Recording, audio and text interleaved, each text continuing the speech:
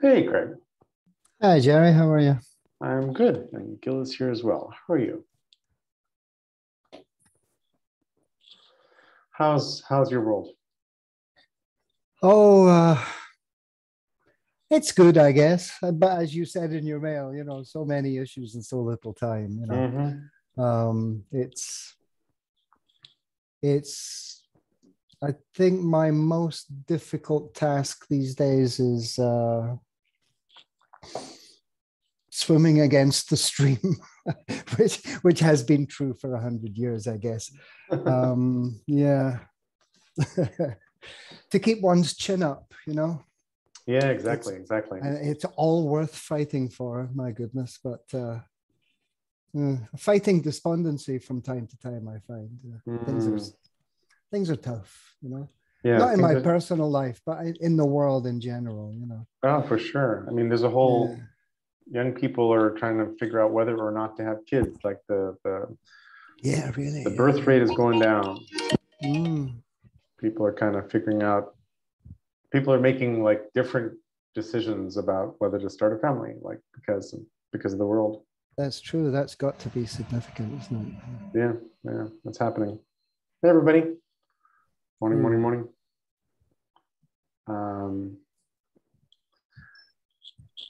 what anybody want to remember something that put a smile on your face in the last couple of days? Mm, Other than one of us saying something strange, which happens regularly for me. mm. Got a new front tire on my motorcycle yesterday. Excellent. The guys at Kawasaki had failed to balance it last time. So it wore out way, way quicker than the rear. So I had to buy another one. And Uh-huh. when I presented the issue to them with smiles, as one does in Thailand, they fitted it real quick. They gave me free brake pads and didn't charge me anything. Wow. Isn't Nice that work. nice? Yeah, that was super. Yeah, it You'll be just you'll be back. Yeah, yeah, absolutely. It's about maintaining good relationships where you can, even although people have let you down, perhaps. I'm sure they didn't do it deliberately. that's nice. So See, so yeah, that put a yeah, smile on your face. there you go. That was nice. So, Exactly. I had a smile on my face this morning. I looked out the window and there was a gigantic rainbow, just a huge, beautiful rainbow. nice. Because it's the rains are starting, but this morning it's just kind of misty, and sunrise is behind us because we face west, and so the hillside was just starting to light up, and the whole hillside was framed in a gigantic rainbow. It was really beautiful. Anybody else? Anything that put a smile on your face in the last couple of days?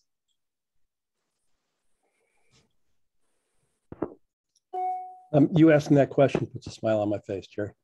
Oh, I like that, Kit. I think it's a great way to start a call. I like that, Kit. Thank you. um, uh, Actually, I saw a couple poems go by in the last couple of days that put a smile on my face. Um, if only I had sort of marked them out, because I don't know that I can find my way back to them. But there's one that is in Spanish and English, and it cuts back and forth in just a very beautiful way. And it's the subject of it is really good. So, gotta remember which one it was.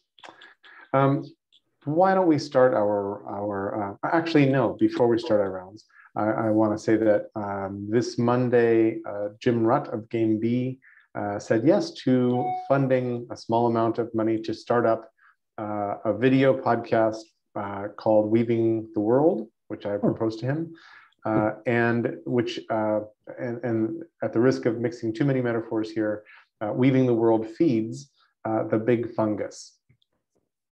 And so Weaving the World will try to visit people who have good ideas to fix the world. And I think that who we visit and how we go about it is interesting. But then what'll be interesting is, I'm kind of saying that the podcast lives above ground where it looks and smells like other podcasts, but below ground we're busy kind of feeding the fungus, which means we and hopefully others will be putting together a persistent memory of what it was that happened in the episodes, who, what, where, how that all works. And the beginnings of that will be me minding my brain and then publishing those things openly. But as we go, hopefully, we start to sort of build the plane as we fly it, and other people show up and start to connect in to that. And we figure out how to use it in different ways. Mr. Kaminsky. Congratulations, Trey. That's great news. Thank you. I wonder if you could talk a little bit, since this is an OGM call, I wonder if you could talk a little bit about the relationship between Weaving the World and OGM. That sounds like a great idea.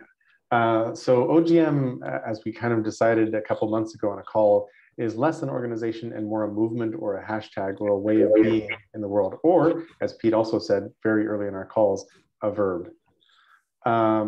And so Weaving the World is an OGM. Both of these entities are OGM-y entities and are basically held in the OGM community and held by OGM. So they're, in that sense, they are powered by OGM, OGM projects, however you might want to say it. And I'm hoping that the OGM community wants to take part and jumps in and does different sorts of things. Also, Weaving the World is meant to be one of many different shows or other entities that are feeding the big fungus. So I'd like to invite others who have a sort of parallel thoughts to come in and do those kinds of things. Those are the starting thoughts. Pete, other things in your mind about that? I wonder, so is Weaving the World an OGM project, an OGM project? Yes, yes. Is it a project by who's Weaving the World? And is it kind of like visiting the different OGM parts of space-time and describing how they are OGM and yes. So I'm mentioning it here because we have an entity that we can pick up and start doing, and if other people would like to participate, and Stacy and I have been talking a bunch about her approach toward figuring out games that motivate people to do things that are OGM-y. And I think where we are right now, Stacy, correct me if I'm wrong, is that in some sense you'll be a correspondent of OGM rather than standing up your own podcast or your own entity, which sounds totally awesome to me. And so think here of John Stewart or Trevor Noah and his correspondence. Although there's no pressure to be funny, Stacy, but I'm actually very funny. You don't know me that well, but I'm very funny. You know what? If you want to go crazy on that front, I am all on board. And then Pete is asking in the chat, so Weave the World and the Big Fungus. Really good basic questions. Weaving, I view my use of the brain as a form of modern information loom. And in fact, Marc-Antoine Parent, who is in the OGM community, has an older project called InfoLoom. I think that's the name of his project. And so for me, weaving information is part of Weaving the World. And one of my beliefs, which is kind of a claim behind this, is that we're losing ability to cooperate, collaborate, and fix things that are problematic right outside the window because we don't have a shared context. We have a Wikipedia and we have a Google, and those are interesting and they're important and essential foundations, but we're not sort of making sense of the world enough together. And so Weaving the World is a big piece of that. And it includes the social, emotional, yin side of all that. So a piece of Weaving the World could be, hey, here's a nugget of information. Let's connect it logically to all the things that it belongs to. Another piece of Weaving the World is sitting down with people who have different points of view from us and figuring out how that works. So Weaving the World as a show is meant to explore that territory and go visit people and communities and build some of the connections that we're looking to do. The Big Fungus is thanks Pete for putting Idealoom in the chat. And the Big Fungus is a metaphor I really like, partly because it's funny. Like, who doesn't want a t-shirt that says, I feed the big fungus? Maybe most of you don't want one, but I do. And I use it because I feel like I've been feeding a big fungus sort of in a lonely way for a while working at this brain thing. And what I mean is, and some of you have already heard this multiple times, but leaf cutter ants don't eat leaves. They can't digest and metabolize leaves. What they do is they bring those leaves into the hive where they mulch them up put them on a fungus, and the fungus metabolizes the leaves and feeds the entire hive.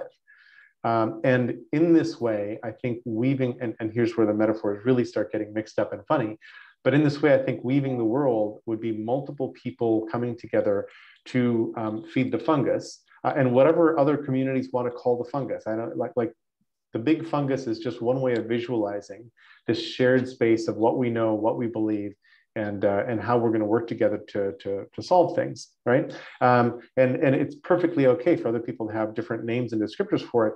The goal here is for us to connect what we know and to be able to see and compare and set up experiments and tell stories, all of those kinds of things within these frameworks.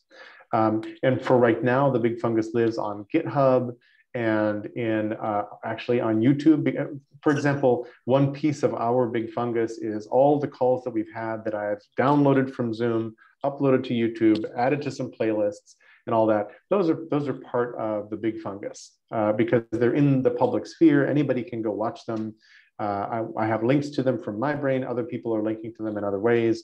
So that's part of the big fungus. And then we've exported my brain into a bag of JSON objects, but we haven't yet done anything active with that. But the moment that becomes a more active thing and we draw people's attention to it, that is a piece of the big fungus. And I'm thinking metaphorically, again, to mix metaphors, of my brain as starter, the way you have sourdough starter to start the next batch of sourdough, as starter for this brain. So let me pause for a second and see what confusions I've raised by mixing metaphors and trying to explain this. The questions are great, thank you. Would you go along with the idea of big mushroom instead of big fungus? So yes, and mycelium came up also as the question, and hyphae are the tippy ends of mycelium. I like all this language. So mushroom is just the fruiting body of mycelium. So the big mushroom is like interesting, but also the mushroom occurs above ground and is the visible part and the edible part of this whole thing. Actually, the mycelium is sort of edible. It depends on like where you're growing it. If you're growing it on soil, not so edible. But if you're growing it by itself, you can feed it to pigs. It's really nutritious.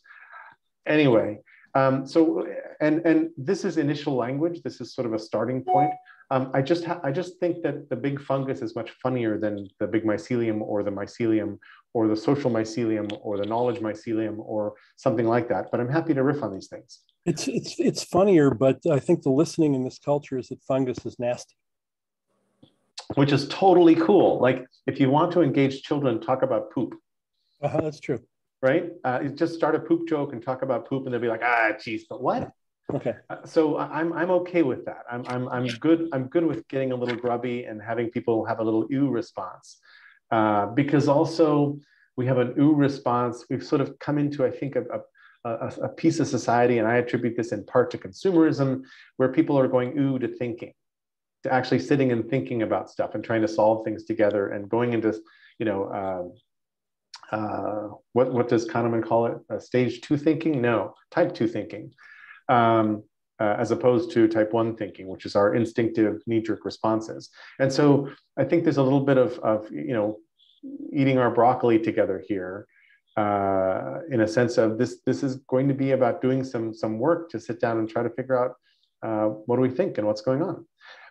By the way, the fungi that destroy insects are like really gross to see, but like fascinating, really fascinating. And there's a whole bunch of sort of antagonistic mutualisms and then productive mutualisms that happen in nature. The cordyceps is like scary, and reading about it is really scary. But the beneficial one, for example, at the fungus phase, some biologists noticed that the ants that are sitting mulching leaves at the fungus face have a little white powder on their thorax and body. They're like, wonder what that white powder is. So they scrape it off, they go examine it. And it turns out that this is a mutualistic beneficial bacterium that plays a role in keeping the fungus healthy. And it's a whole piece of the ecosystem that's happening. And then a thing that I realized just yesterday, after talking about the big fungus for a while, was that the big fungus is part of the Wood Wide Web, which is a whole series of other really interesting observations about how the world works, which is all held inside of healthy soil, Klaus, and sort of soil, there's a third finished essay on one of the tabs in my browser titled "Data is the New Soil," where data is the new oil is kind of a phrase, and by which a lot of people mean data is the new precious commodity which I must hoard, refine, and sell back to people. At least that's my impression. And to me, data is the new soil is the opposite of that. Data is the new soil means data is the new commons that we need to make healthy and make richer and more nutritious, so that as we plant ideas and we plant communities in it, things get better. So I think there's this admixture of sort of actual things happening in nature that operate as metaphor as we shift them over into society and information, that are really, to me, very generative, very rich, very nutritious. And I'd like to play in that area for a while. At the juicy mushroom. Juicy Exactly. is kind of, juicy is a sexy word. Juicy mushroom. But it's not gross. That's true. That's true. It's a little gross because as they get old, they tend to get leaky, but still. People don't think that much. Yeah. The tasty mushroom makes us sound like a vegan restaurant. Right. Any other questions, thoughts? These are great thoughts. I had a question. Please, Stacey. So at the end of the 2 months, when supposedly the funding will be up, what are you hoping the next step will be? One of the tasks at hand is to find other people who would like to fund this and us. Possibly the Jim Rutt's Family Foundation would like to re-up. I don't know. There's no guarantee at all of that. This just helps us get up and get moving. But I think figuring out what next to do about it is a really important question and part of the first project. And how will you measure how successful the project was? So at this point, the project just says, we will stand up 6 episodes of Weaving the Web, and we will, for each episode, we will post openly some kinds of maps. At the beginning, the default is me and the brain posted, which is what I do during and after every one of our calls, right? And so as links come up and as we talk about stuff during this call, I will be feeding my brain. Afterward, I'll take whatever open tabs are in my browser and add those to it. I will then post the whole thing to the web. So the normal rhythm of what we do now is just part of this project. And then also a part of the project is setting these things up so that they look like actual podcasts with an intro and an outro, figuring out who edits what and what goes where. A piece of the budget of this project is to pay for some audio and video production and things like that. Jerry, when's the first episode go up? I don't know. I'm sort of busy making plans and booking the first call. I'm thinking of setting, like Wednesdays at 9 a.m. Pacific as a regular call time. But then, because a piece of the goal of Weaving the World is to go visit people, I think some of the episodes will just happen when those people have time. And they will be more like our pop-up calls here. But I think if there's a regular rhythm of one call a week, I think that would be fine. There's also the interesting question of if post-processing a call is important, then maybe there's like alternating shows. Maybe the one episode is some new person, new community or whatever, and we talk about stuff. And then the next episode is post-processing. And whoever wants to shows up with their own map of what they heard and saw during the episode and what they know about that person's or that community's thinking. If we do an episode on Afrofuturism, then in the post-processing, we're like, okay, so let's have a discussion just about what happened there. Let's not have a whole new discussion. And that might be an episode of the show as well. So I'm trying to think of what's different. There are tens of thousands, if not hundreds of thousands of podcasts and blogs out in the world already today, some of which are extremely good. Many of which are really lengthy and you can't just watch the whole things. I'm trying to figure out how to then add a lot of value to this process in a way that others want to do as well. Because if what we do is easy to emulate and other people want to start debriefing, connecting, weaving what they know into the big fungus, that is a huge win. That's a big deal if other people start wanting to do this kind of thing as well. Jerry, I realize that podcasts are generally audio, but it might be interesting for people to watch you do the post-call processing. So there's a whole nomenclature thing. I'm like, so wait a minute. What do you call a vlog or a video or whatever? And my best understanding as of this moment is that sort of technically speaking, a podcast is audio only. A video podcast is a podcast that has a video component and shows up on places like Twitch and YouTube.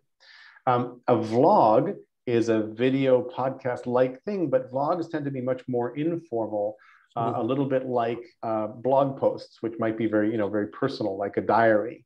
And that boundary, I think, is really fuzzy because Hank and John Green, who are two of my heroes, are the vlog brothers, and they've been vlogging for, I don't know, 18 years or something like that. They've been doing that a very long time. And what they're doing is very clearly a role model for what I'm seeing us doing as weaving the world. So the terminology aside, I think there's something very interesting here. Is like at the end of this call, you're going to go and sit with your brain and do some stuff.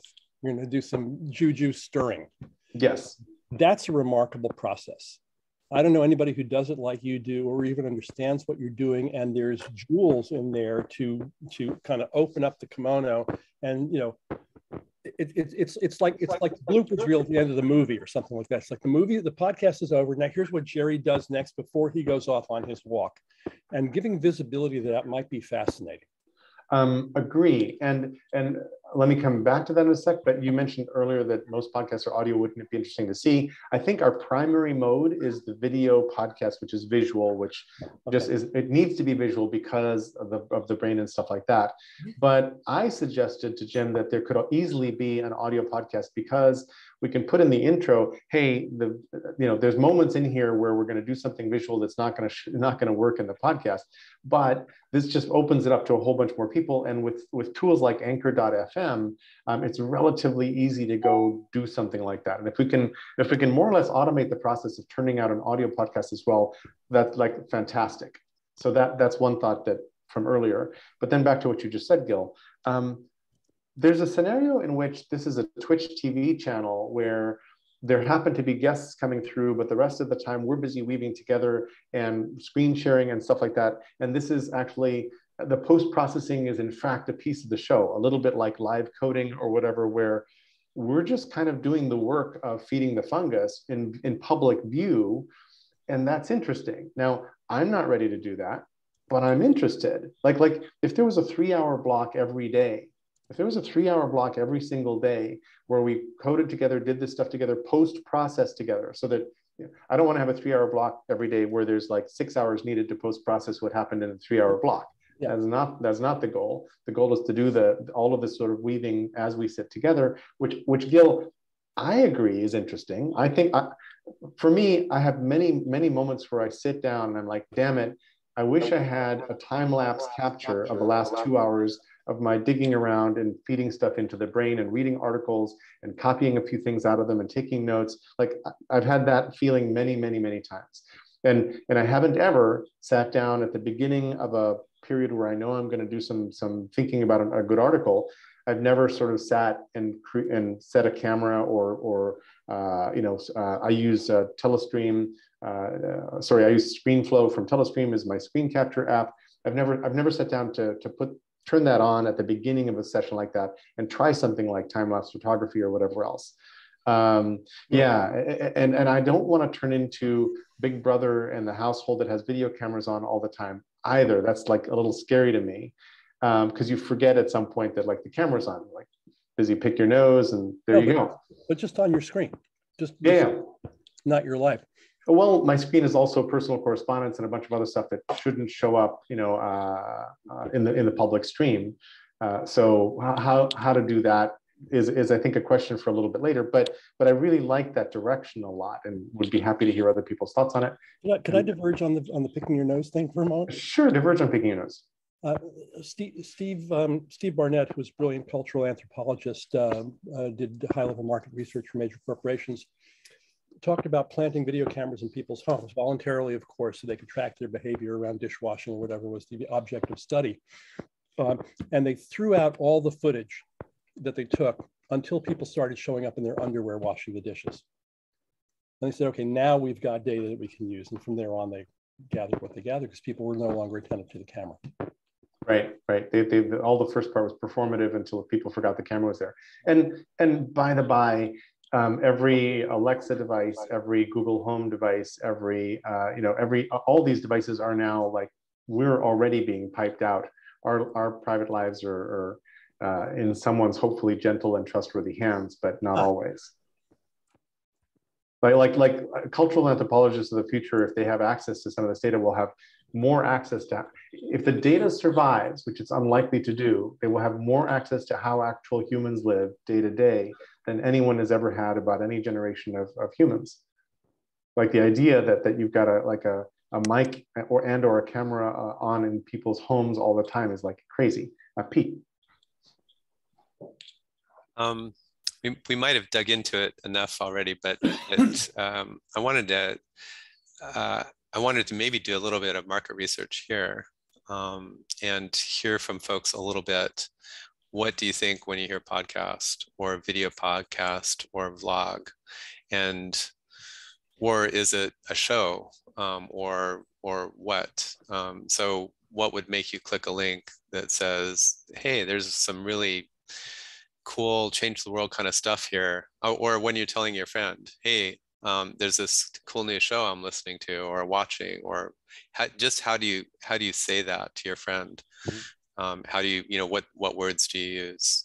Would you be interested in such a thing? Who do you know who would be interested in such a thing? Klaus, please. Yeah, during my still employed period of life, when I was traveling in LA traffic, I used to listen to podcasts all the time. I mean, I had certain, to my big embarrassment, I was listening to Rush Limbaugh for some period of my life that I rather have put behind me successfully, right? But yeah, I mean, I think this is really geared towards people who are sitting in traffic or who travel in cars. Absolutely. Absolutely. There's plenty of occasions. Great question, Pete. Anybody else with answers for it? Like, would you be interested? What would you call it? How would you describe it to your friends?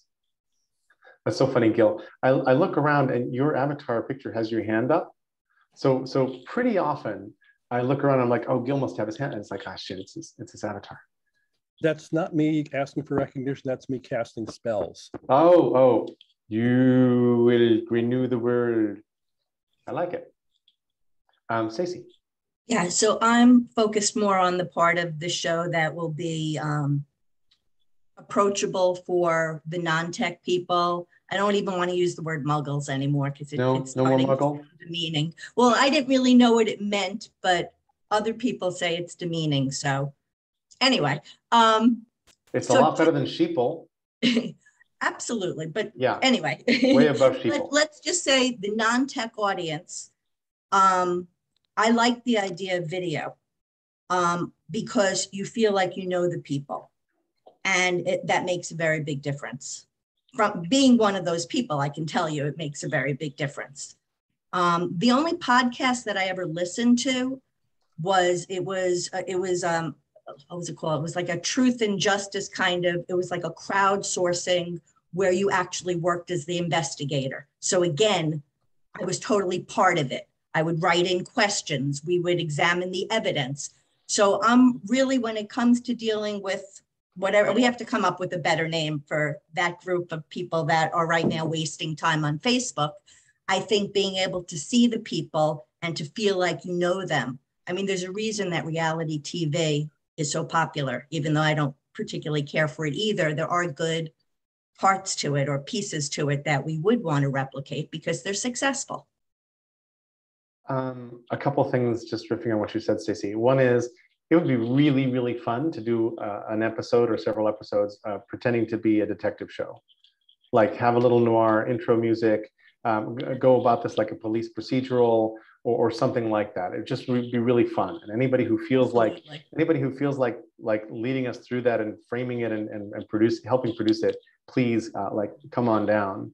And then my own approach is that the people who are sitting like Netflix or chill or playing Nintendo all the time are, in my head, sort of justifiably angry and distracted citizens. They're most people are smart in some way that we seldom see, and a lot of people are doing what we think of as very time wasteful things right now, in part because the world seems to be cataclysmic and engaging doesn't seem to help, and might as well just sit here and go back on Fortnite and play another couple rounds. And my buddies are there, and like it's my social circle, and that's where we meet, right? So for example, and I don't play any Fortnite, but yeah, the podcast thing is really interesting because it seems like there's a big appetite for long form audio.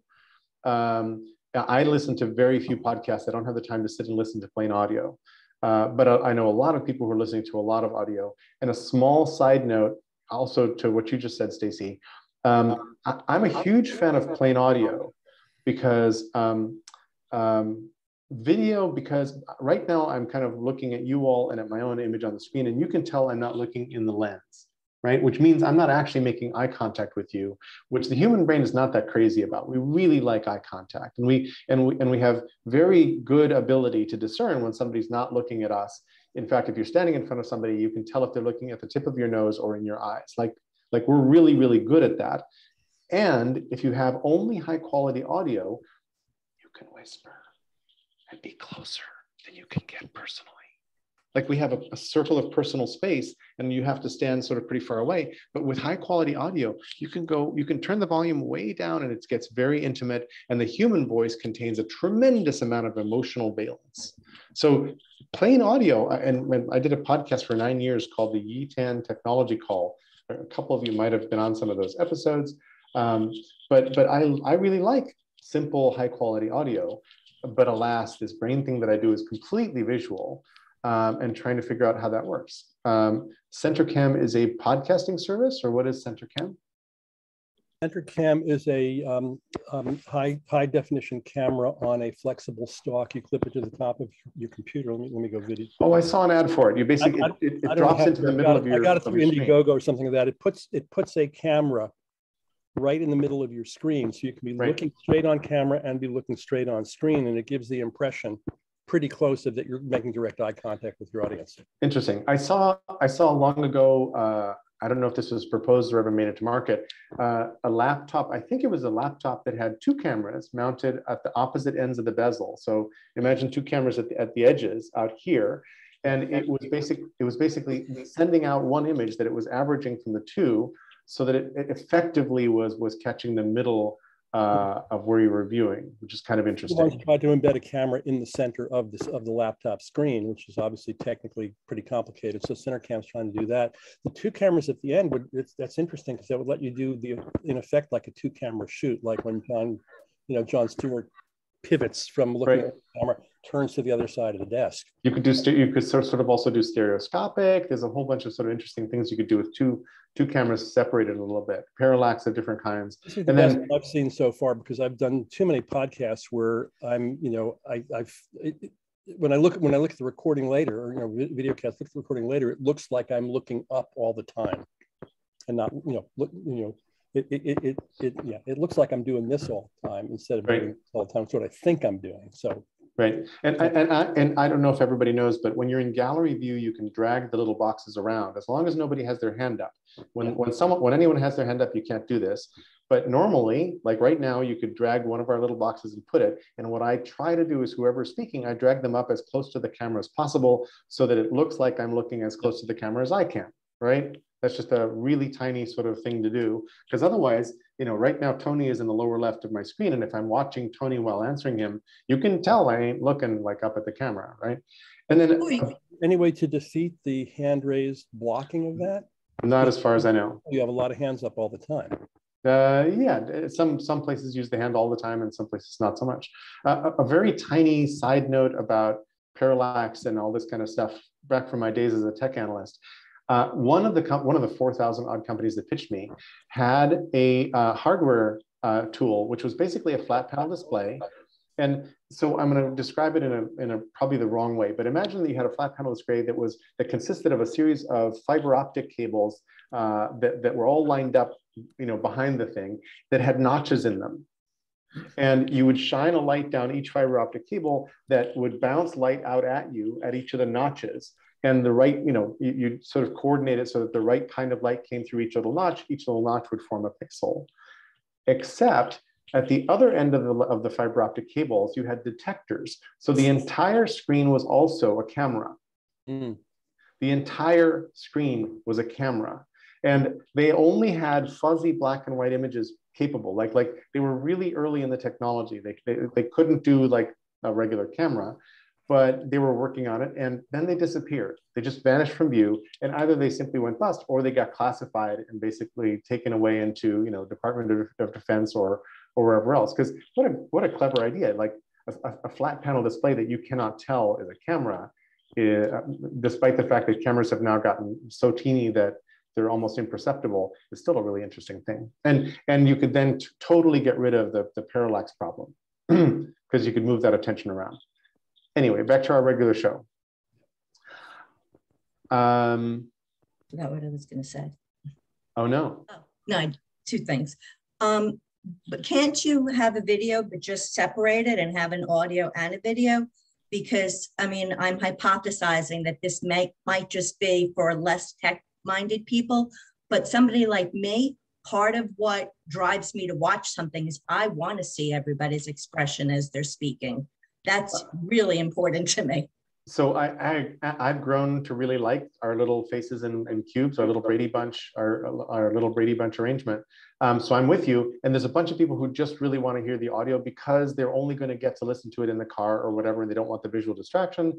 And the reason I'm saying for Weaving the World, let's stand up a video podcast and an audio podcast is only because I get 3 files or sometimes 4 files from Zoom all the time, one of which is the full audio. It should be simple enough to edit that and hand it over to Anchor FM and hit a couple buttons and have that show up in the podcast stream as a full-fledged actual podcast. So I don't think it's a lot of extra effort for us to generate the other medium. And in so doing, let more people listen, make it available to people who have a different set of preferences about how to engage with media. Yeah. I mean, there are lots of times that I'll just listen to like a Zoom call that I missed. I don't need to see everybody because I know who you are. But if I'm watching somebody like a speaker and I'm trying to evaluate, do I trust them? What do I think? Are they full of crap? I want to see their face. And I also want to see the expression of the other expert who I might trust. And that gives me some insight into if I'm missing something or should I be looking more closely. Yeah, other people's body language and expressions say a lot. When one person's speaking and everybody else is like that, you're like, ooh, okay, that didn't go over well. Go ahead, Craig. I was just thinking that if the verbal content, the points being made, the presentation performance is engaging enough, then the audio is the most salient part of the content, and the video then becomes a bonus. Mm-hmm. And I'm kind of in that school as well, Craig. It's just that I use this weird brain mind mappy thing, which you lose so much when you can't see what I'm mapping, because to me, like the story told over the map is really interesting in combination, which also means to me that maybe sometimes, and I've done this a bunch. I've done a bunch of screencasts where it's just my voiceover, and on screen what you see is either my brain or some images illustrating the points I'm trying to make, and I'm trying to tell a story that way. That works fine, and it's only my voice, like no talking head, or I make a tiny picture-in-picture talking head, just me small. But I'm a big fan of the power of plain voice. But then there's this big video angle to it, and I'm thinking, in modern baseball technology, they now have, if you sign up for the MLB app, you get to pick which cameras you look at, because there's a whole bunch of live feeds coming off the field, and a good app now will let you be your own TV show producer, so that you can go look at the dugout and you can go look at the bullpen and you can go, whatever. I'm just kind of making that up because I'm not a huge baseball fan, but what if as we feed the big fungus together, what if we can then, like if my brain were on its own display, right, in its own window, and you could tune into it or not tune into it when you wanted to and go look around and see what's happening. That gets it. And if other people using Roam were screen sharing as well. Pete experimented with Manycam or one of the virtual cams a while ago, and he had his notes on as the Zoom background behind him, which is possible. My machine starts to like huff, puff, and sweat really hard if I try to do that. So not doing that until I get one of the new Macs. But I'm really interested in that because Right now I've got Monsters Inc. Lobby behind me, but might be really interesting to just have what's in my brain behind me. And it would be more interesting if somebody could eliminate my face from in front of it if they actually wanted to go look at it. And it would be even more interesting if they could at any moment sort of wander off what I'm doing and just go be in the normal brain artifact, so that they could go from whatever it is I happen to be doing in the brain that they're just watching, to actually zoop, okay, I just want to go off-roading from here, or other features. I want to bookmark what we're looking at right here because I want to come back to it later, and remind me in 2 days to come visit here. That could be a feature, right? And if we had an open environment and people were thinking about these things, and the environment allowed for some programmability like this, the things I'm talking about aren't that hard. So I think that as a thought experiment, but not as this first rev, like a Twitch TV show that is on a lot, that has multi cameras and multi people participating, is pretty interesting. So Gil is saying, let's test feed the big fungus on various desired audiences. You mean test market the phrase, or you mean the show and the other sort of stuff? The phrase. Oh, I hear that you have a lot of juice for that name. I'm not sure it's going to work. It may, and that's just me. I'm N=1, just like you, so discard what I say, but it might be worth trying it out in the world and seeing how it lands. And the first metaphor I started with, you may have been in those conversations, was the big quilt. Because weaving and the quilt is much more, there's actually not too much mixing of metaphors, although you probably sew a quilt, you probably don't weave a quilt, but still, we're in the textile realm at least. The advantage of fungus there is that it's alive. And I think you want something that's alive. Yes. It's alive. Exactly. And, oh, cool. And so. The fungus picture, it does have some problems. I mean, mushrooms, you feed them shit and keep them in the dark, Yes, perfect. Right? Is that perfect? Isn't that what's been happening to us citizens? Perhaps the humor has to be promoted then. I really like that. It's so, like, that's how we've been treated as citizens, and it's about time we actually shine a light on that, and like work on it together and visibly in public. But you're totally right. The self-mockery is good though, Craig, and like with muggles, if it's bad if you're looking down on somebody. If it's self-acknowledgement, it can be fun. And so fungus, yes, in the dark, eating shit and so forth, but yet this vast network of life out of view of all of us, with biomass greater than probably anything else, right? Bigger than the bacterial biomass, which is bigger than us. So it's this critically important invisible to bring into awareness. I love the analogy of the mycelium. And it's alive.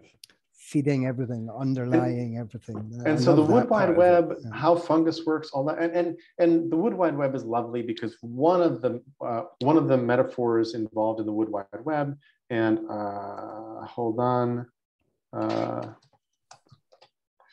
let me just go to a thought here while I'm saying this, just because one of the lovely metaphors from the Wood Wide Web. So I created a thought called useful nature metaphors, because I'm like, hey, leafcutter ants, cuckoos, the upward spiral, estuaries, soil fertility, horses. I'm sort of collecting up nature metaphors I like. One of the really useful ones from the Wood Wide Web is that trees can't really metabolize minerals, fungi do. So there's this exchange happening underground where fungi and trees are swapping sugars for other kinds of things that fungi are really good at cracking out of soil and rocks. And that's like wonderful. Like an exchange of nutrients in the fertile, healthy soil is a fantastic metaphor for where we're trying to go. And I'm trying to work in that space. I'm trying to say, and this ties back to, let me just go back. This ties back to Deleuze and Guattari basically talking about rhizomes and a bunch of other stuff in the postmodern era. So here's post-structuralists talking about 1,000 plateaus and how we're going to have rhizomal knowledge and other kinds of things. I have that under visions that have inspired builders of global brains, this rhizome thing. Yes, like totally get it. Here's the Magister Ludi, the glass bead game, Doug Engelbart's Mother of All Demos, Indra's Net, which comes out of Hindu mythology, the noosphere, which is Teilhard de Chardin, Vannevar. Does anybody know definitively how to pronounce his first name? Is it Vannevar or Vannevar or something different? I always thought it was Vannevar, but I don't know. I thought, but I heard somebody pronounce it Vannevar, sounding like they knew what they were doing. Anyway, so here's the noosphere, right? Which is Teilhard de Chardin. I have all of that under global unity because I'm collecting these things as we step into this world, trying to make sense of the world together. Because I think we're working in the spirit of all these visions. And some of them motivated some of us. And there's also sort of indigenous cosmologies that have these kinds of relationships that I think are inspiring here as well, that are actually like really descriptive. So if you go to the Quechua and the Aymara world, there's a whole bunch of language around relationships, reciprocity, stewardship, all of those kinds of things that are just baked right into the fundamental principles of how they operate as a society. Pretty cool, right? And so I think one of the stops on the Weaving the World tour is probably my friend Marty Spiegelman, or someone else, or Mark, if you know people we should talk to as well, to bring in some of that knowledge. I know for sure that one of the people I want to talk to is Tyson Yunkaporta, who wrote Sand Talk, and who's like a genius communicator. He understands how the world of business and capitalism works, and understands how the world of Aboriginal culture works. And he's really good at drawing distinctions sort of between those things and connections. So I think those are really, really juicy places to go visit. I know Tamsin, and I have not read Teeming, Gil, but I think it's also really interesting and useful. It belongs in there, yeah. So Vanvar?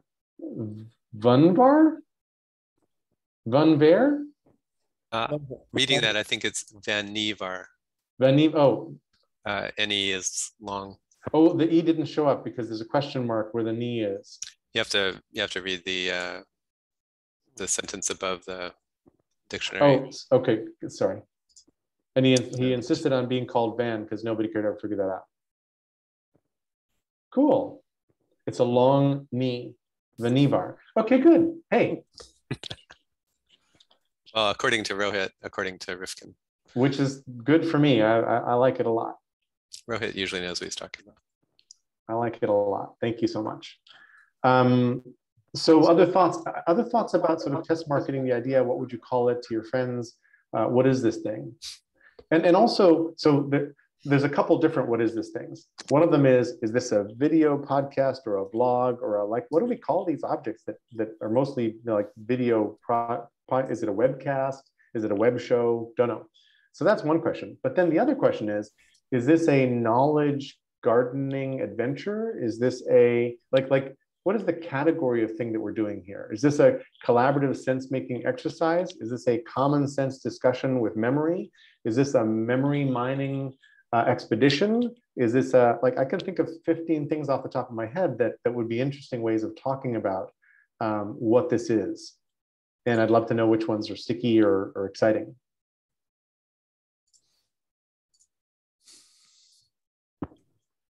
Doug, you're muted. Thank you. Mm-hmm. To me, it's sensing what people are thinking about that might be new. Or old. I mean, the new part is the only part of what you just said that I was like, a lot of this is that we used to know how to do this and we basically stomped on it and destroyed it. And we need to kind of recover some of that and figure it out. The new might be in bringing it into awareness, connecting it into the rest of how the world works and what goes on. One of the more interesting thoughts in my brain is how do we blend the best of the old and the new? Well, there's the conversation for democracy. That's one thing. But I'm really pointing to something else, and that is just trying to sense, maybe it's back to the mushroom thing, what mushrooms are poking through the surface. It's nice. Like I have my eyes and my ears and my fingers on all of you trying to sense, is something about to emerge here that has never emerged before?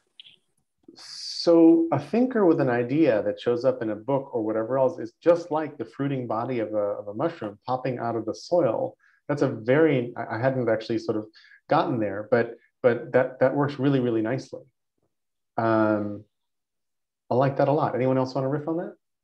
Yeah, you can also, what has captured the imagination of a younger generation in particular is the ability of trees to communicate with one another via a fungus underground network. So if you have an image, for example, where you take two trees and you show underground how they're being connected through these fungi root systems, that may depict, what you're trying to explain. Very much so. That's totally an important piece of the Wood Wide Web. What we're gleaning from nature about how that actually works, and then metaphorically, like all the stuff that's happening. Craig, you want to jump in? I found myself wondering if this doesn't also have an aspect in that I'm sure that people older than most of us, I mean, we've had TV since we were kids, right? And TV is a pacifier. I'm sure people were much more active. So there were grassroots movements. Grassroots, another piece of metaphor. Yeah, exactly. That came up. Yeah, were undoubtedly more active, large and small. There must have been a far greater proliferation and action at grassroots level among people, between people, before we were pacified by television and that kind of sit and receive it in entertainment. And then with the advent of the internet, have we lost some of our ability to actually be creative and generative? You just share it on Facebook, see what happens, and move on.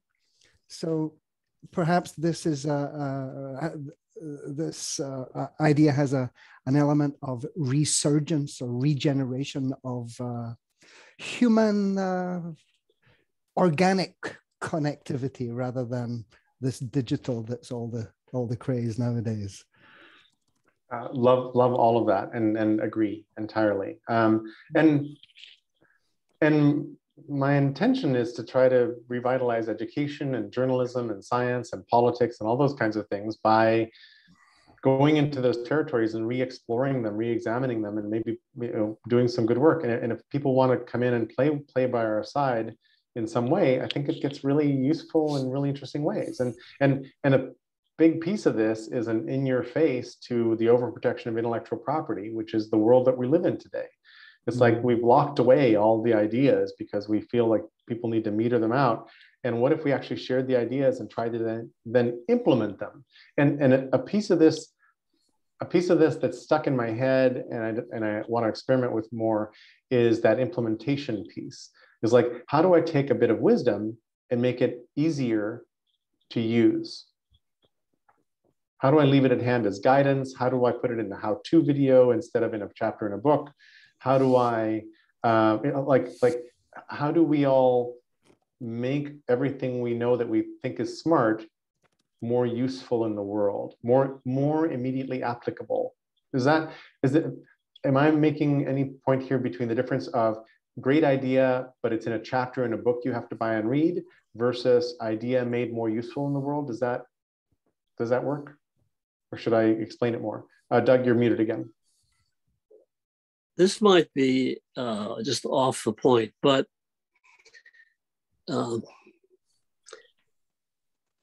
well, I have to come back. I've lost the thought. That's all right. Yeah, unmute yourself when you've got it back. So anybody else? Is the point I'm trying to make clear or muddled? And I use the example of the pattern language, pattern 1, 2, 4, all, which is like a smart pattern. And if you're a facilitator, you know about it and you know how to implement it. But if you're not a facilitator, you won't know of its existence and you won't be able to use it, but it might improve your meetings. So how do we actually build something that lets you click a couple buttons and then use this more interesting, sophisticated process that's good for group process? Go ahead, Doug. Okay. It seems to me that when society is coming together and there's a new development that's positive, linking any two things is a contribution. When things are falling apart any linking that you make is likely to also fall apart. So it's demotivating to make the links. And I think we're in a time when we're still in a process of decay of the old culture. And it makes it very hard to bring things together because we have the sense that they're going to be pulled apart by circumstances. Yes, and I think an important piece of this, and Pete and I and a couple other OGMers were on a call a couple of days ago with the Internet Archive about and I learned a new word, fixity, which is sort of like how permanent is anything?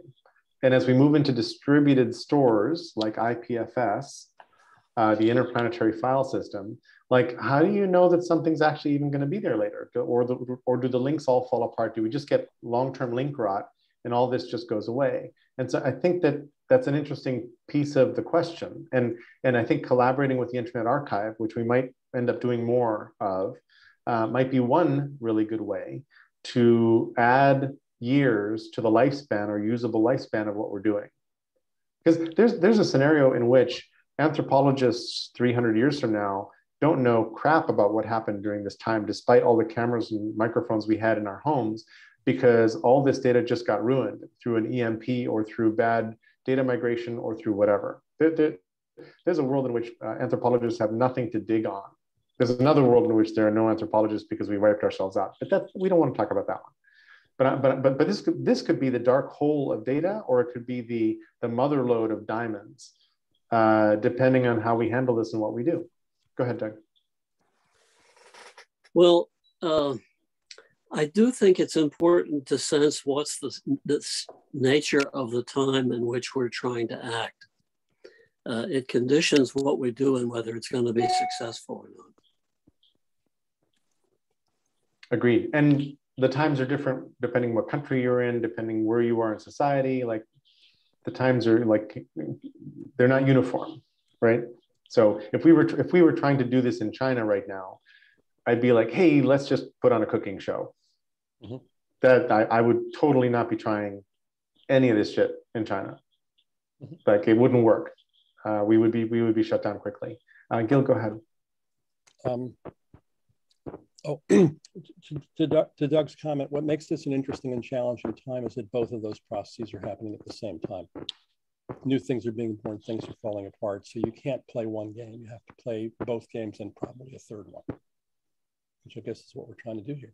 Yep. And we're trying to invite in other people who have other ideas about how to go about doing this. And then we're trying to figure out how to have our perspective and thoughts and resources meet theirs in fruitful ways.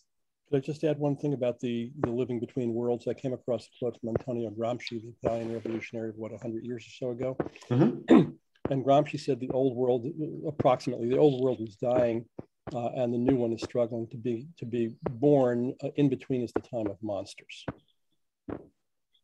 And I listen to monsters in a dual sense of both, evil, destructive, terrifying creatures, but also, mysterious primal forces that we don't grasp. I will point to my background here for just a second and say that not all monsters are bad. Yeah. They get written into history as the bad guys, but what if we could enjoy the fungi and the monsters and kind of tame them and enter a dance somehow? And I think the Gramsci quote is like right on. I think that there's this moment of punctuated equilibrium that's chaotic. But the point of Monsters, Inc. is that all these monsters that are giving children nightmares can actually like shift around and do good in the world.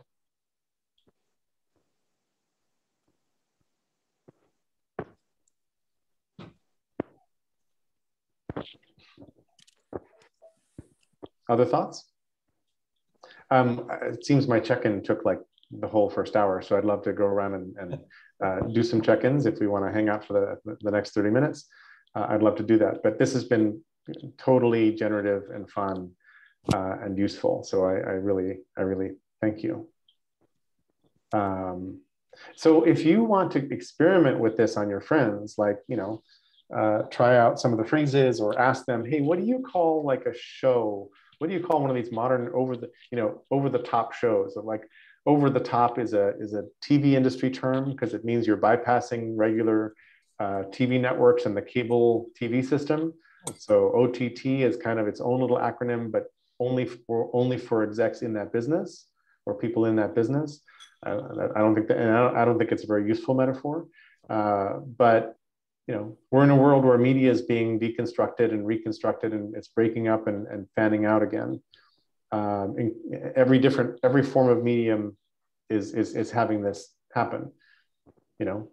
If you like watching movies, for example, and TV shows, you are currently trying to figure out exactly how many of these networks are you going to subscribe to separately now, right? It's kind of nuts. Mm-hmm. So, okay, so let's we can leave that behind. And Doug, do you want to check in? Maybe we go Doug, Craig, Stacy. Well, I don't know if I have much of coherence for a check-in, but I think that as a species, we have really goofed up in our choice of technologies, and they're killing us. Mm-hmm. And there's a big story to tell there, but it's in the context of the situation is so dire that it's hard to know exactly how to proceed. So when I come to a conversation like this, I'm looking for clues as to how to proceed.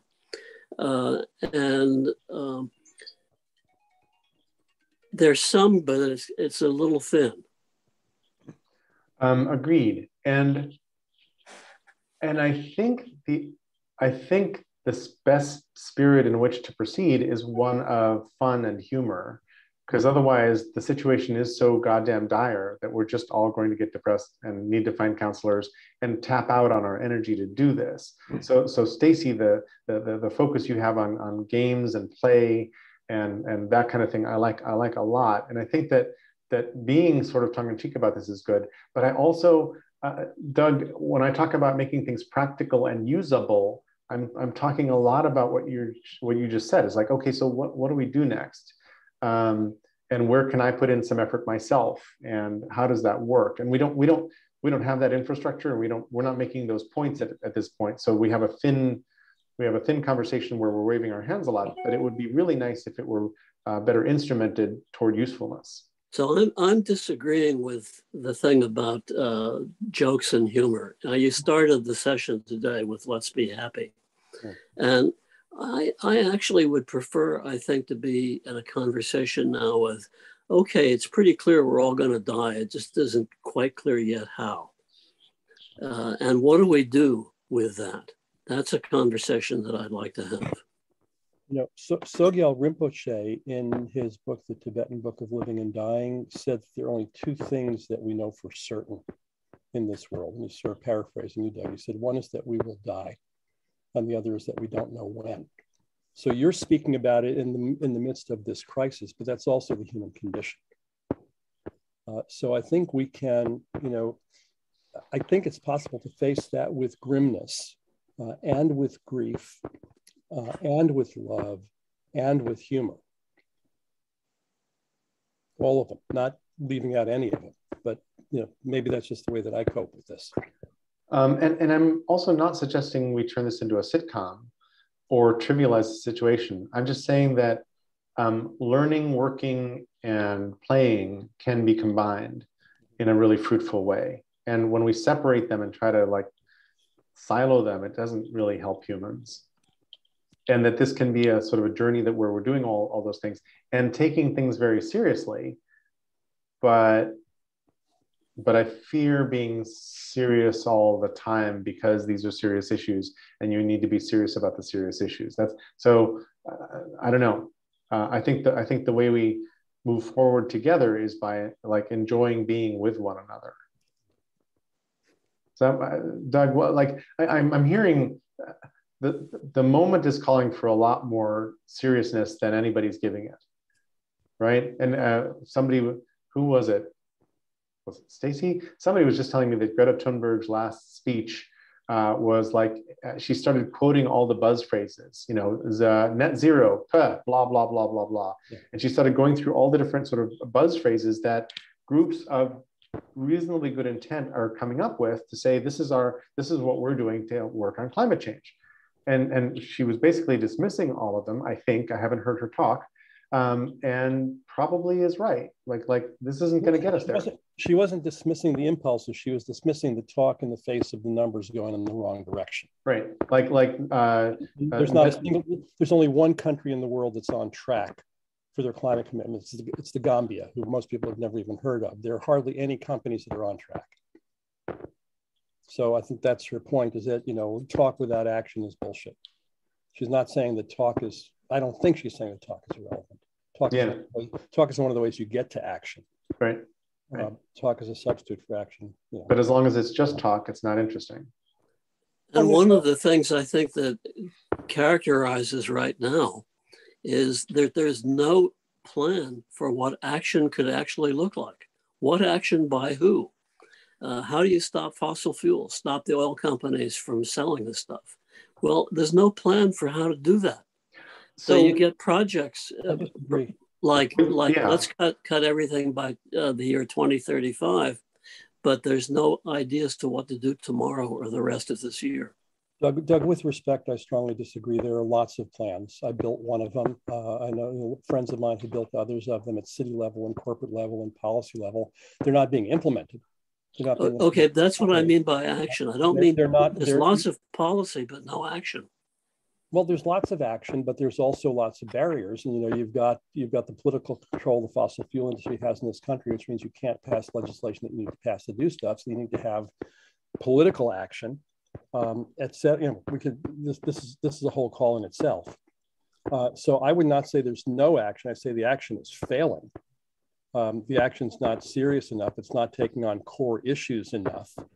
It's not taking on structural issues enough. But So I'm agreeing and disagreeing with you. I think it's not helpful to say there's no action, but the action is either not effective enough, not being implemented enough, or not aimed at the critical levers. There's missing pieces in it.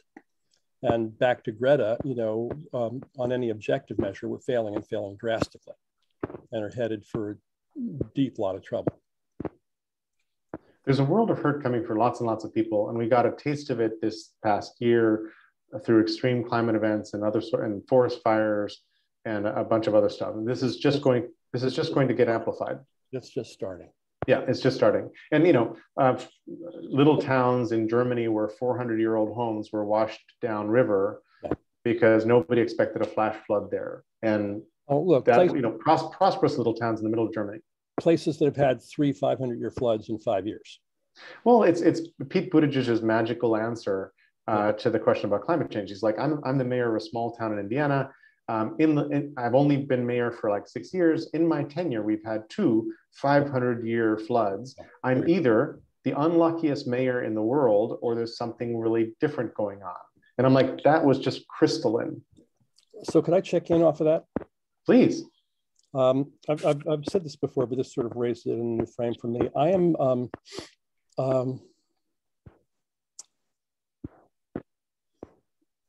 I'm getting more requests to speak lately, and they are ranging from a keynote to a bunch of businesses in Moscow next month who are just sort of stepping into the whole sustainability game, and they're wondering how do we think about this and what do we do?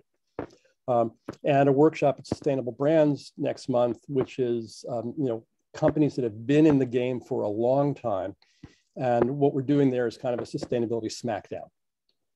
It's like seasoned professionals saying, "Hello, folks and potential clients, everything you're doing is bullshit." I'm sort of hovering between them. I'm getting requests from both ends, folks who are just realizing there's something going on and I need to deal with this, and folks who are hard at work, sometimes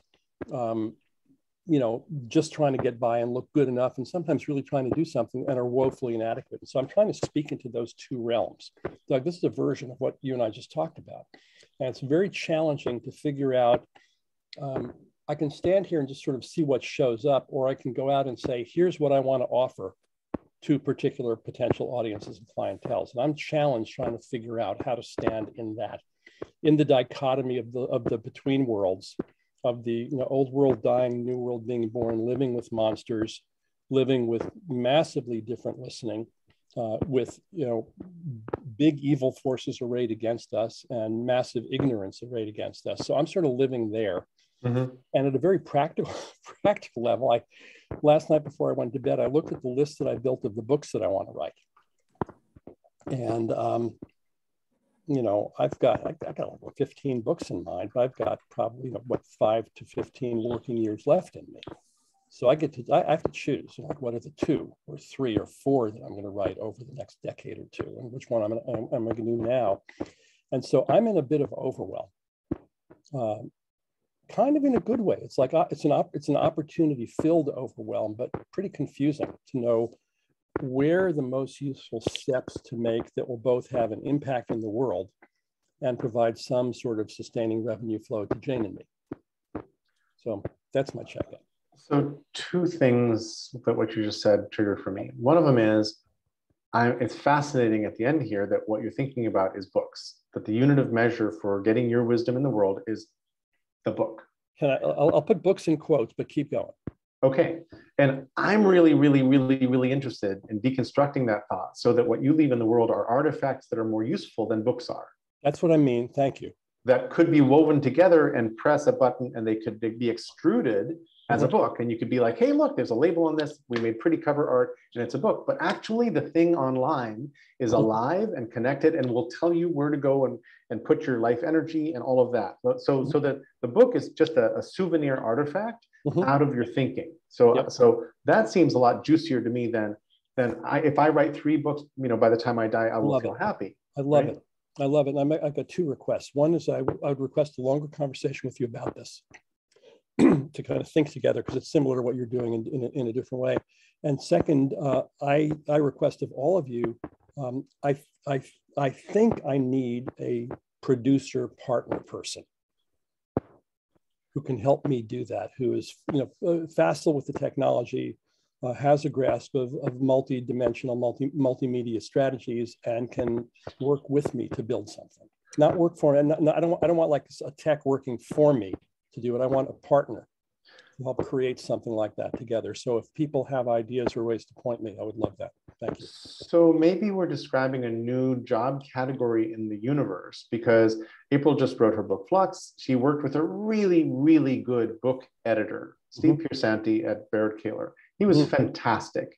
And his legendary. And his interactions with her, I watched as like the book outline, just the book proposal got better, the book outline got better. And by the time they were like, okay, and let's sign a little contract and you write a book with us. By the time they got there, she just had to sit down and write what was in the outline, because the interactions were so fruitful. I think. Retiring? Pardon? Is he retired? He's semi-retired. He takes 2 or 3 books a year. She was one of them. It just worked out really beautifully. I think what we're talking about is the idea doula of the next century. Yeah. I think there's a job category that doesn't exist yet of stewards of ideas who curate them into the shared medium that we're trying to stand up here, whatever the hell it winds up being called. It won't be called the big fungus. I have a long track record of snuffling in the right areas and not picking the right name, right? I wrote an issue of Esther's newsletter called What's a Zine?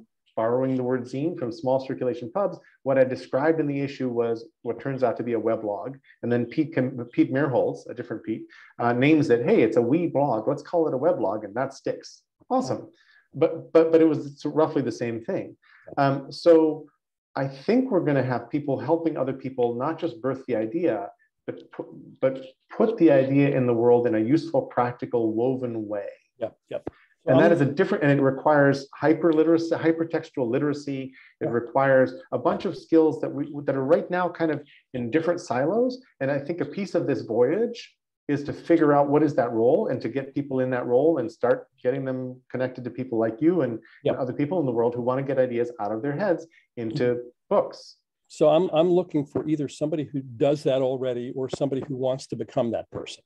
Yes, bingo. To create that, and with your permission, Jerry, I'm going to grab out of the recording. I'm going to transcribe this section and turn that into a request and post that live in the world, if that's okay with you. I would be thrilled. That sounds wonderful. I love that.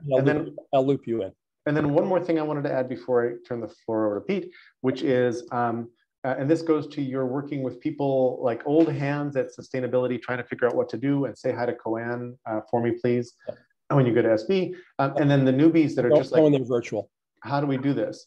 So maybe you're the bearer of the mother, of the SCOBY, of the starter, right? And what's happening with the experienced hands is they're busy like tending the starter and refining the yeasts, purifying it, trying to figure out how do we go about doing this, critiquing what's happened, and with luck, coming up with new hybrid versions and better starter. And then what you're doing when you're traveling back and talking to the newbies is you're taking some of that starter because you're at the leading edge of that and taking it back to the new communities and dropping that starter in there. And if you can modify your approach with the newbies and think of it as starter, like how do I get them moving on these ideas in a way that's contagious, infectious, nutritive, will sort of grow through the enterprise and not kill them like cordyceps, but rather feed them like the fungus in the anthill, then they're on their way and they can start joining us on the journey to fix all this shit, because the shit needs fixing. Does that make sense? Yeah, it does. Thanks. So you're kind of a butterfly or a connector or a bridge or a bearer. There's this really interesting book. Well, I've always thought of pollinator as a kind of, identifying reference for myself, butterfly or bumblebee or so forth. But the notion of the mother, the wort, the starter yeast is a very rich and interesting way to go with that story. Thank you. There's a really, really interesting, let me screen share it. There's a really interesting book called A Story Waiting to Pierce You, Mongolia, Tibet, and the Destiny of the Western World, by Peter Kingsley. And he talks about a character called Aberus Skywalker, also known as Aberus the Hyperborean. He has a Wikipedia page.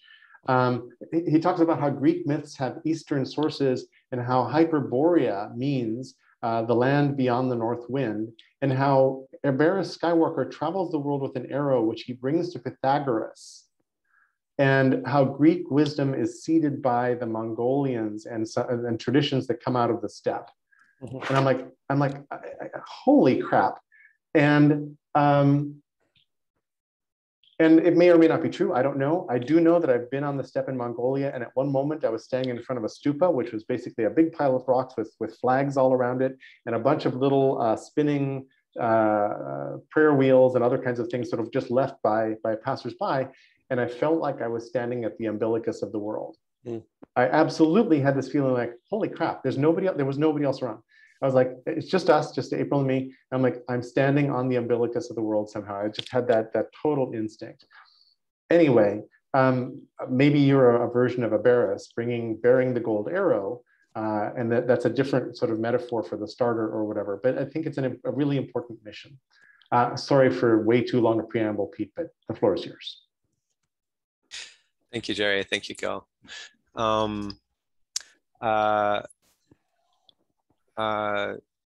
Real quick, Gil, I have a technical solution for publishing interactive stuff and also extruding books and PDFs and things like that. It's around Massive Wiki, and I'm helping other people do that. It's not the only way to do it, but it's one way to do it. It's actually, there's an interesting thing right now in discussion with one of those folks who wants to publish a big thing, big interactive thing.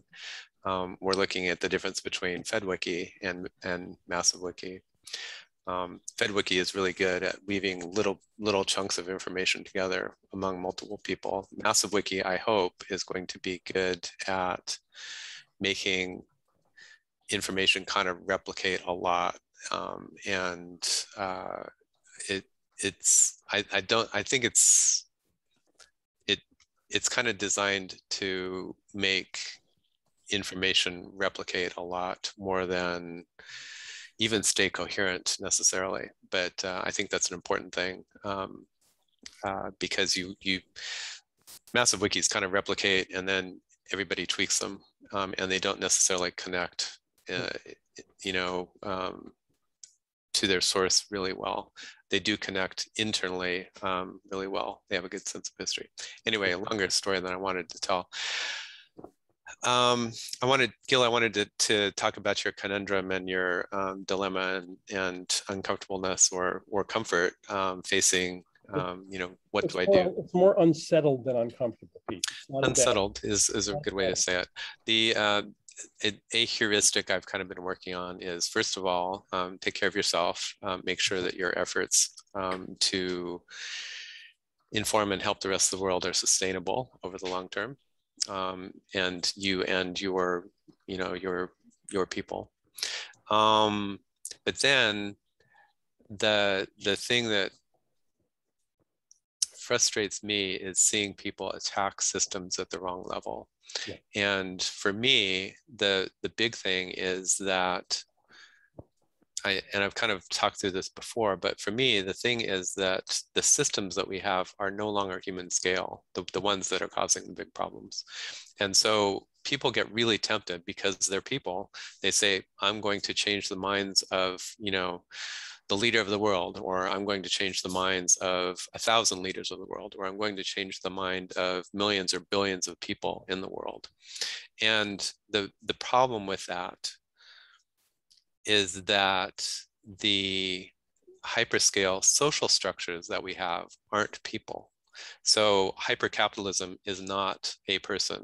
It's not a group of people. It's a structural thing that is that we are symbiotic with, but it runs with its own psychology and sociology and things like that that is not human. So every time I see somebody going, you know, I'm going to use politics to change a bunch of people's minds, or I'm going to use politics to change the way that we evaluate things. It's kind of like politics is kind of like the really low level of where you need to be working. And where we have the most leverage is figuring out how to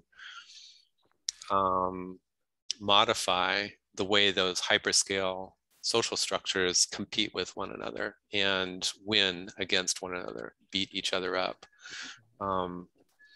So my heuristic is look for the leverage point and look at bigger and bigger social structure scale, not at, you know, you have to try to like leverage yourself out of human scale interventions into these massive hyper scale social structures.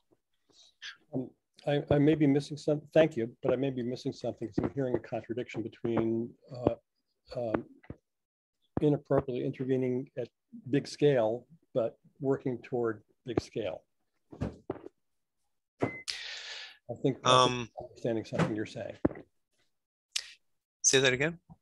I'm hearing you say that we often attack systems at the wrong level, like I'm going to transform global capitalism. But you also talked about being able to build, what was your word, social scale. Build social structures. Social structures, hyper social structures. So the bad guys in this cosmology, they're not bad guys. They're monsters in both the good and bad senses of the term. Keep going. So you know, we invented multinational corporations in the 1500s or 1600s or something like that. When we invented multinational corporations, they seemed like they had a board of directors, and they seemed like they had investors and things like that. Over the course of the last 300 or 400 years, they've kind of gotten out of control, and the rules of the game that Google and Apple and Facebook and Amazon have to play are the rules of competing with other hyperscale social structures. It doesn't have a lot to do with, so in my cosmology,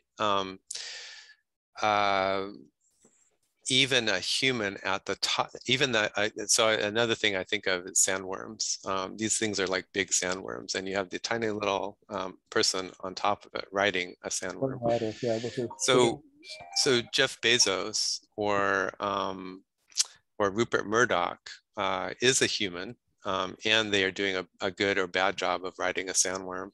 But The problem is that we live in a world of massive monsters, these hyperscale social structures.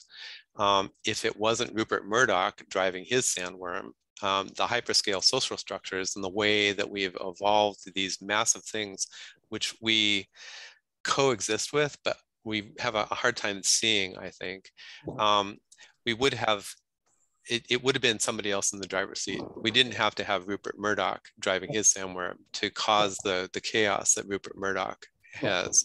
It's the structures around it that allowed one of those monsters to go crazy and just beat up nations around the world. Yeah. And so, you know, it's really hard, I think. It's hard for me. It's really hard for people to go, it's not so much Rupert Murdoch being a bad driver or being a nasty son of a bitch. It's really the fact that we've got this system of these massive things that have a huge amount of investment and a huge amount of power driving around, rampaging. So we've got these golems, except they're not just golem size. They're like, you know, like 1,000x golem size.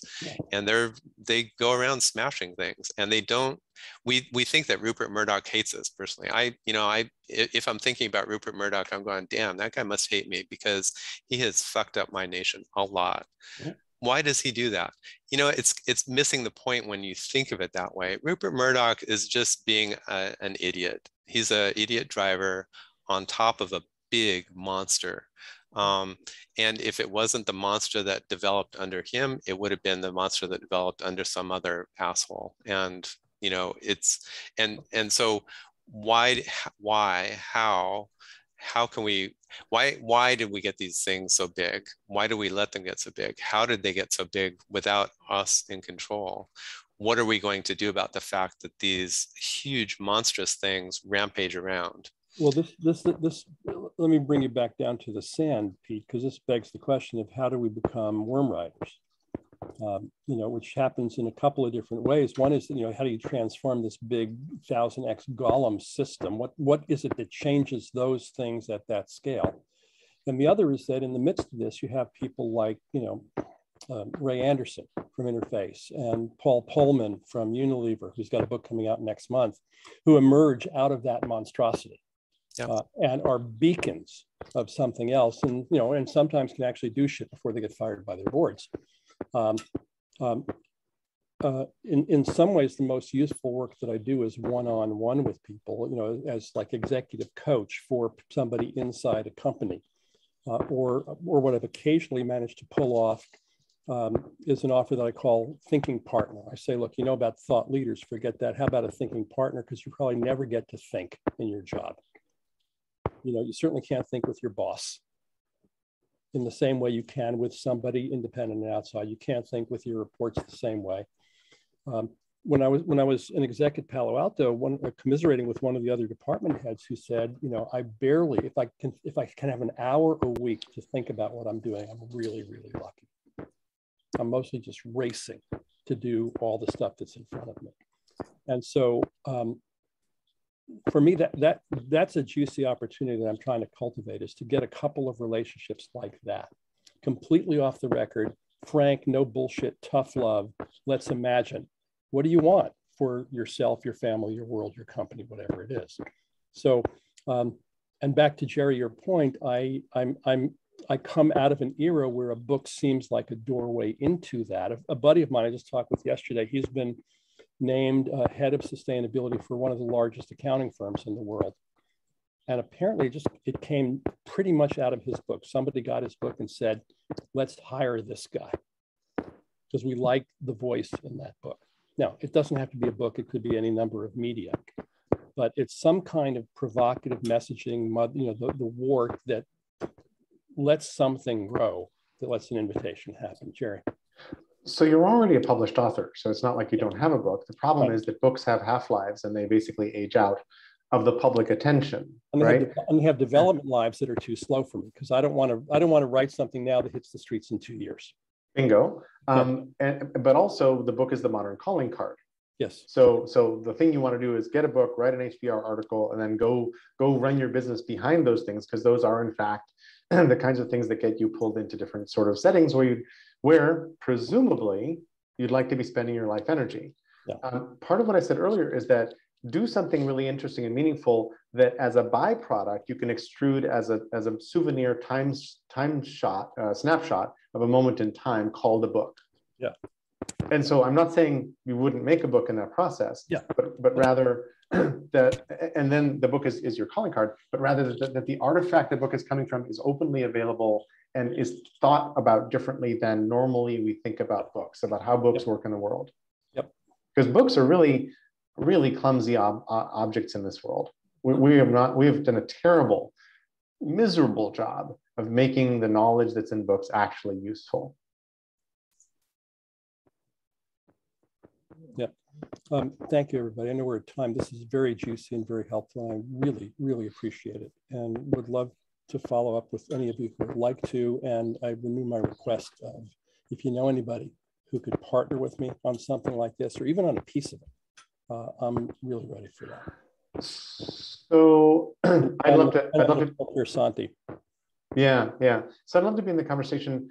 But also, I'm thinking that an important piece of weaving the world and the big fungus moving forward is trying to figure out what that role is, making room for that role, shining a spotlight or at least a candle on that role, and seeing who shows up and would like to try to be that role. Because I know that there's a piece of that role that I can actually do, and then there's a bunch of pieces of that role that I am terrible at and have no business trying to do.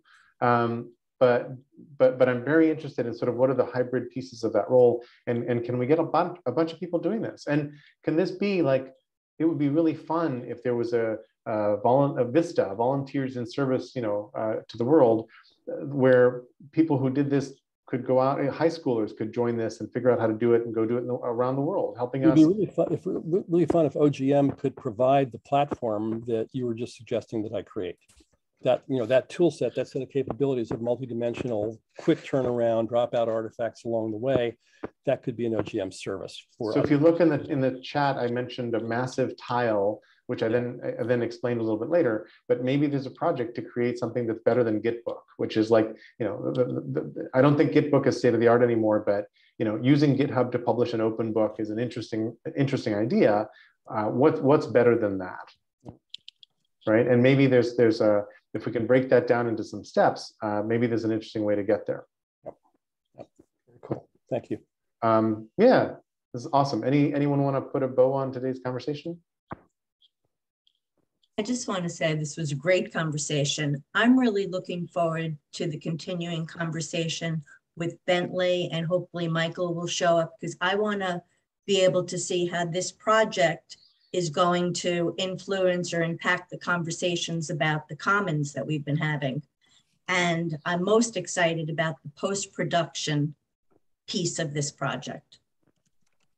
Cool. And just so everybody knows, we're repurposing the Wednesday morning calls, which have been the Generative Commons calls, and we're turning those into weaving the web operations calls to sort of stand this thing up. I'm not sure whether I should keep the 7 a.m. slot or shift it to 8. And I'm playing with 9 a.m. Wednesdays for the show, except I'm realizing, Pete, that steps on your massive wiki calls, I think. Wednesday, yeah. Yeah. So let me figure that out. These do you do? Pardon? How many hours a week are you on these calls? I think each of us is in a mess of them. I think Pete is booked wall to wall. I don't know.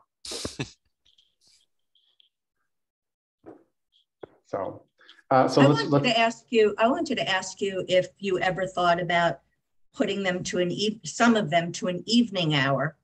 The ones, since we talk about like the socializing component, I was just curious, because I know some people actually work and can't make these calls. Yeah, exactly. And so like a 5 p.m. slot would be good for East and West Coast. It's terrible for Europe because Europe would be asleep, bad for Asia. But 5 p.m. I think is reasonably good for Asia. 7 a.m. for me, so. Yeah. Do you get up early? I'm up at 7 every day. Oh, good. Okay. If there are people in Hong Kong or Australia, it's even It's even Yeah, better. it's really nice Even for better Australia. them, yeah. Okay. So the UK, it's the middle of the night, unfortunately. We could totally do 5 p.m., for example. That's very doable. Yeah. I was just wondering how other people felt about that. Anybody? I think Mike, I have a concern about geography. So there's a weekly Wednesday call at 9 a.m. and a weekly Wednesday call at 5:30 p.m. Pacific. And so one of them works well for US, EU, and one of them works well for Asia, Australia. So you're doing both of those on Wednesdays? It's Wednesday for Wendy in Australia, and it's Tuesday for me. And then So it's Tuesday at 5:30 Pacific time. Yeah, which is her Okay. Wednesday. And then we have one on Wednesday, which is her Thursday, but it's in the middle of the night. Yeah, exactly. Okay. Yeah, what Fernando does for his calls, he has on the days that he has sessions, it's there's an 8 a.m. 2-hour session and then a 3 p.m. 2-hour session. Essentially the same core content. Obviously, the discussion goes in different ways, but that's the way to accommodate a global audience. Cool.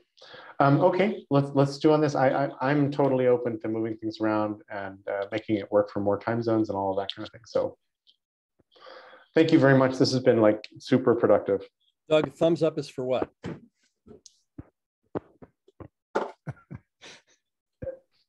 Are you unmuting, Doug? Gil was just asking, you just gave the thumbs up and Gil was trying to figure out for which thing. Okay, in general. You're muted, Doug. Yeah, there we go. Yeah, anytime we decide that we're not doing now is going to cause some conflicts, but that's okay. Cool. We'll work it out. We'll work it out. Thanks, everybody. Bye-bye all. That was a great conversation. Thank you. Thank you.